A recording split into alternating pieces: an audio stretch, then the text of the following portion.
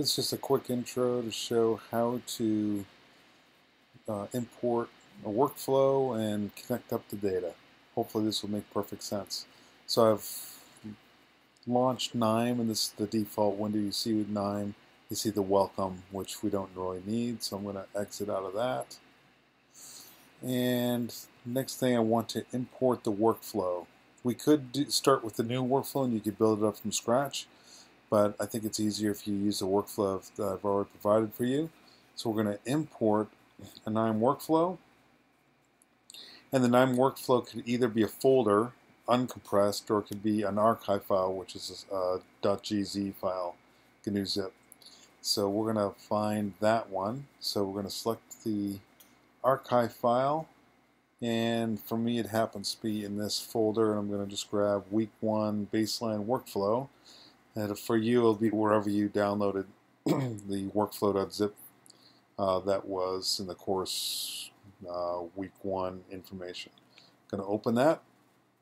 You see automatically the import element. You see week 1 baseline workflow here, and that's what we want to import.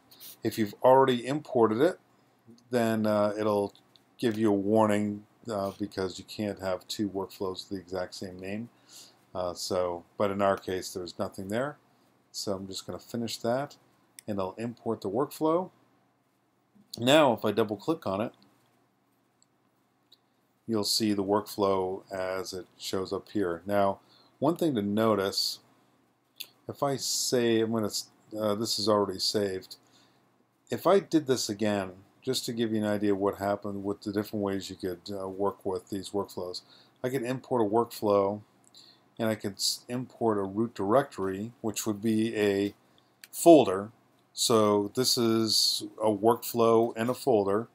You can see inside the folder all the nodes in the workflow are inside this top level folder.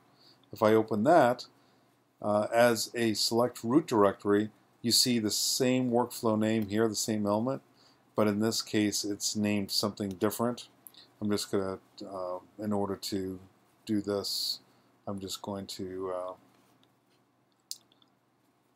rename it something different. I'll name it 2, and I'll import it that way. And now these are both loaded up, and they're both identical. Let me get rid of this.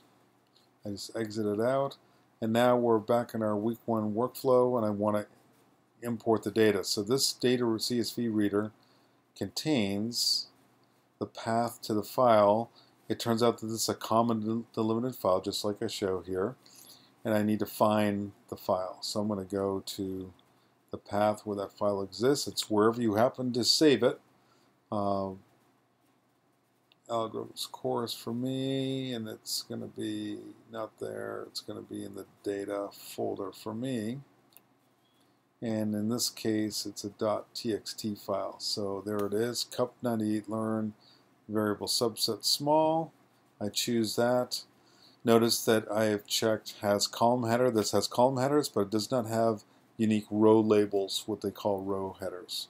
So comma delimited, rows are delimited by new lines, and double quoted to fully qualify text strings. Comments are pounds, which we don't have any of them in the data.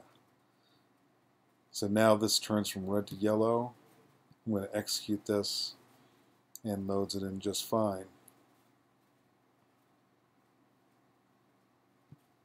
And now we can look at the file table to see the data inside this file. Now, if I picked one of these other files, I could have picked any of the others. Remember, there are CSV files in there too, like the cup98 val, which is the validation data, not the training data. But I'm going to load this up just to show you that you can load up any file with the same node. It just points to a different file, and as long as it's a common delimited file, I'll be able to load it up just fine. And here's the validation data. I think that's all I need to do for the short video. Hopefully that'll help you understand how to import a workflow and how to load up a data file.